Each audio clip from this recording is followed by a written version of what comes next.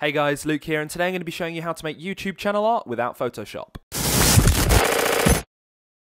Be sure to hit the subscribe button down below and click the bell icon to be notified every time I upload a new video. So this is honestly the simplest method that's out there right now in order to create your YouTube channel art if you don't have Photoshop. So what you want to do is click the first link in the description down below, and that's going to take you to canva.com. Now simply all you want to do is sign up for canva.com and then log in up here. What's really neat about canva.com is that you can actually log into the software with your YouTube channel, and it's completely free. So just click on login, then just click on login with Google, and then that's going to open up the usual login authorization, and then all you have to do is click I accept, and then it's going to load this dashboard up here in which you can create a design. Now obviously because I've used this software before, it's going to come up with a little quick link up at the top here saying YouTube channel art, but because you haven't used it before, you may need to go ahead and look for it yourself if it isn't up here.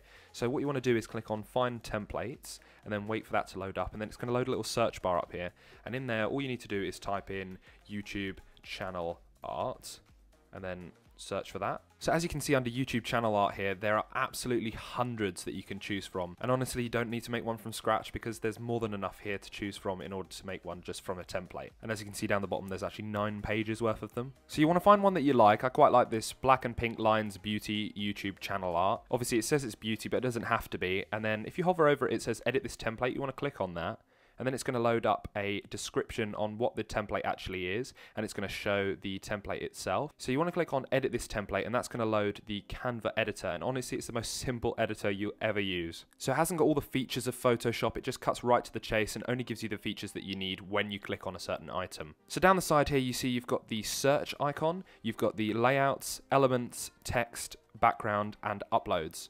So on the layout section here, it shows you all the layouts that were on the previous page, and if you don't like the one that you've actually clicked on, you can now switch to a different layout. All you have to do is click on it and it will come up with a little pop-up box saying, are you sure you want to change it? You just have to click yes, and then it will load that one straight in. On the elements tab, you can see that Canva provides you with a numerous amount of different elements. You've got free photos that they're providing you with, grids so that you can put your photos in collages, frames, shapes, lines, illustrations, icons, charts, and also I love Canva. That's just their watermark. If you want to put their watermark in the bottom right hand corner of your YouTube channel art, then you can do that, but I wouldn't recommend it. It makes your channel look a bit unprofessional. Just stick with the templates that they're giving you. So in order to edit the template, all you need to do is double click on a certain piece of text, and then it will load up the text editor. It's going to give you all the options that you'd get in something like Microsoft Word. You've got the font, the size of the font, the color of the font, whether you want it bold, in italics, the alignment of the writing, so you can have it to the left, center, to the right, you know how it goes.